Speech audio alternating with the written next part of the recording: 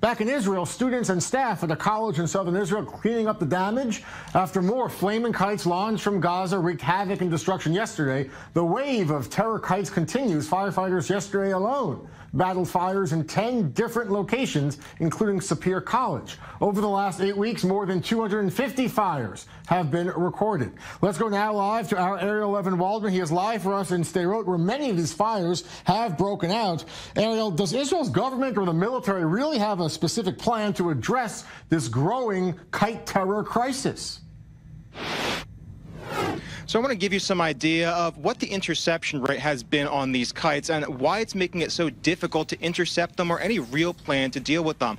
600 kites, more than 600 kites now have been launched from Gaza. 400 of them have been intercepted, and upwards of 200 now have landed in Israel and caused damage like that which you see around me right now. I want to give you a sense of the scale here. This used to be a field full of wheat. Now it is nothing more than a field full of ash. And there have been 250, as you mentioned, sites all around Israel's southern border that look almost exactly like this right now. And the military is having some problems stopping this for a very simple reason. It's difficult to track where these might come from, when they might start, because it's a very primitive technique. Taking a kite, attaching a bottle of Molotov cocktail gasoline to it, launching it over the border, and letting the wind do the rest of the work, which means that the Israeli military is looking at other possibilities to deal with this. You know, just yesterday, the internal security chief said that they were looking at possible targeted assassinations of Hamas leaders as well as anybody firing these kites as a possible solution to damages like this. But the ultimate problem here is you take entire fields of productivity in the south